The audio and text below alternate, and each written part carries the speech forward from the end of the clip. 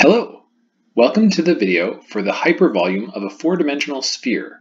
My name is Professor Michael Polyuk. The intensity of this video is extra spicy. The learning objectives for this video are, by the end of this video, you should be able to model four-dimensional objects, and you should be able to find the hypervolumes of high-dimensional spheres. Our motivation is that we know formulas for the area of a circle, which is pi r squared, and we know a formula for the volume of a sphere, 4 pi over 3 r cubed. Is there a formula for the volume, or whatever it is, of the four-dimensional version of a sphere? And maybe more importantly, what does this even look like? What does a four-dimensional sphere even mean? So we're going to spend a bunch of time thinking about that. Let's find out. First, we'll start with how do we visualize circles, spheres, and 4D spheres? And it's important to start with a definition for what we mean by these things, which will make it easier to understand. So, if you want to define a sphere of some high dimension, start with your n, which is your dimension, a non-negative real number r, which we'll think of as the radius, and some point c, which is the center.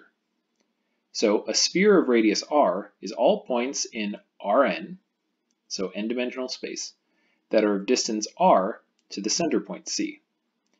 So to define a sphere, you need a center point, a radius, and a dimension. So we know what a two-dimensional sphere looks like.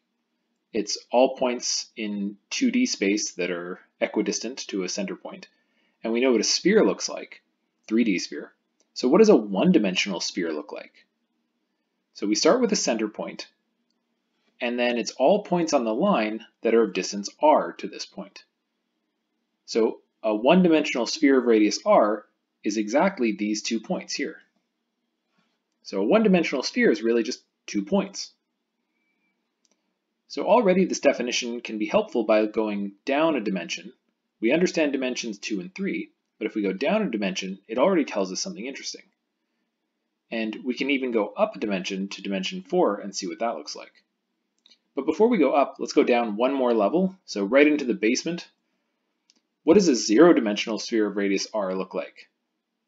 Well, just this. It's just a point. So it's the center, and it's all points in zero-dimensional space that are of radius r to it, but there are no points, so it's just the center. This is strange, but surprisingly useful, theoretically. But we're not going to spend too much time on this. We're going up dimensions. So it's helpful to, if we want to understand something of higher dimensions or different dimensions, it's useful to understand what we already know a little bit better and a little bit more abstractly. So here's a sphere, and we can think of the sphere as being comprised of other things. So let's start off with the top and see what happens. So if you go down a little bit from the top, you end up with a circle. So imagine you cut your piece of paper into that sphere, you'd get the circle. And if your paper went down even further, the circle would get bigger. So this would be the circle that slices with your piece of paper going through the sphere. If you go down even further, you get a bigger circle, and then as you keep going down, the circles get smaller again. So you can think of if your paper was to pass through the sphere, it would go nothing, nothing, nothing, single point, circles that get bigger, bigger, bigger, bigger until they get to the maximum radius, and then they go smaller, smaller, smaller, smaller until they get to the bottom, single point, and then it disappears again. You can also think of this of sort of in reverse, where if you had a piece of paper and someone pushed a sphere through that piece of paper, what would it look like? It would look like nothing, then a point, and then circles that got bigger and bigger, and then circles that got smaller and smaller, and then a point, and that's it. So our big observation is that a sphere is made up of slices of circles. All right, let's see what else we know. Now let's go back to a circle. So if you were to push your paper through the circle, it would look like this. Now, you might think, oh, this just looks like two points, or maybe it's like kind of a line. Well, it's not really a line because our circle is only the outer part of this. So how can we actually think of what this is?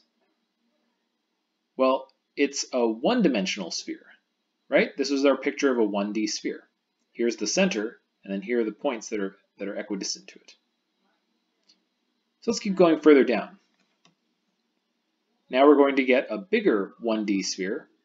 As we go down, we get the largest 1D sphere we can get, and then as we go down, we get smaller and smaller 1D spheres. So the thing to note here is that a circle is made up of slices of 1D spheres. So let's put this together. A 2D sphere is made up of slices of 1D spheres, and a 3D sphere is made up of slices of 2D spheres. Now, when we frame it like this, you can start to think of what should happen with a 4-dimensional sphere. Now, maybe you don't have any experience with 4-dimensional spheres, but you can make a guess as to what it should be made up out of. Indeed, a 4-dimensional sphere will be made up of slices of 3D spheres. So let's see what that kind of looks like. So here's our 4D sphere. And again, we're going to take a piece of paper and push it down through the top. When we're right at the top, it's going to be a small 3D sphere. As we go further down, it's going to be an even larger 3D sphere. Once we get down to the middle, it's going to be the largest possible 3D sphere. And then as we go further down, the 3D sphere is going to get smaller. So we have these blue spheres that are getting smaller. So it's just like the other cases where you have a one-dimension smaller object that's getting bigger and then getting smaller. So I'll give you a moment to just look at this without all the extra noise if you want.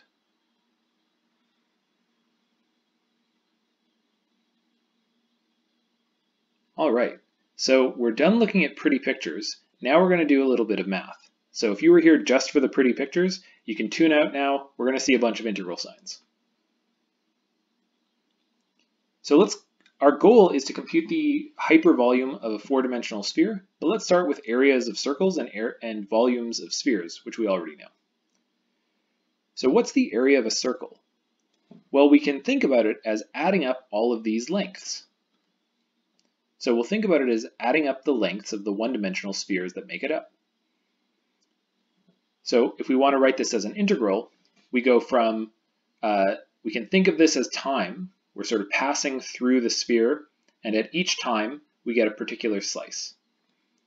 So for example, if this was our t, then we would have this full length right across here. And if we add up all of those horizontal lengths, we'll get the full area. And we're going to think of this t as going from minus r all the way at the bottom, all the way up to r, all the way up at the top. And so as we pass from minus r to r, we're going to add up the lengths. Now using this triangle, we can use Pythagoras to actually figure out what this length is in terms of t and r. Remember that r is given to us, it's just some number, and t is the variable. So we're allowed to write everything in terms of t and r. So if you use Pythagoras, you'll get this square root of r squared minus t squared right here. And then there are 2 of them, so that's multiplied by 2.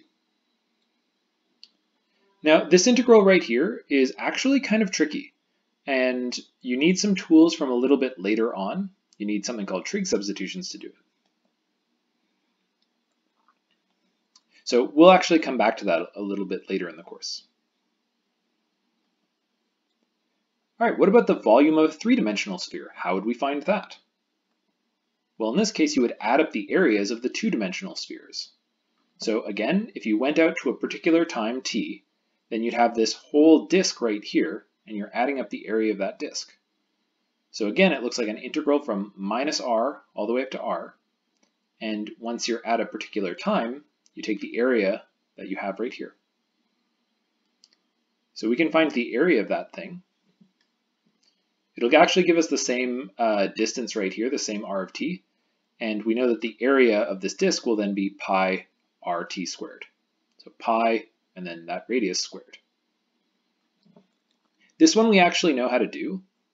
So I'll show it to you. If We take the square and the square root they disappear. And now we have just a polynomial in terms of t, so we can integrate both of those, evaluate it at r and minus r, and then eventually you get your familiar formula 4 pi over 3r cubed. Okay, so now we get to look at the really fun stuff. So what is the hypervolume of a 4-dimensional sphere? Well, again, it's going to be the same idea. Add up the volumes of the 3-dimensional spheres. So the hypervolume should be going from minus r to r, and at every stage, every time t, you add up the volume. So at some stage t, here's the radius, and then we can figure out the volume of this 3-dimensional sphere just from that radius. Turns out to be this, just like we saw before. So here we're using the volume of a sphere.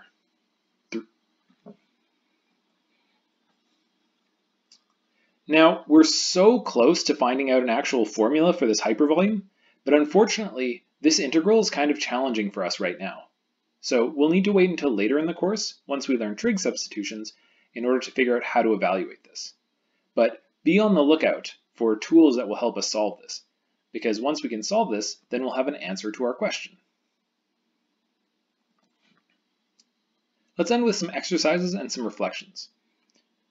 Draw a 4-dimensional sphere. Find the hypervolume of a 4D box. This is actually surprisingly easy. Set up an integral that finds the 5-dimensional hypervolume of a 5D sphere. Doesn't that sound fun? And some reflections. How did we think of the 4th dimension as time in these examples? What are some similarities or symmetries between different spheres of different dimensions? Thank you very much, and have a great day.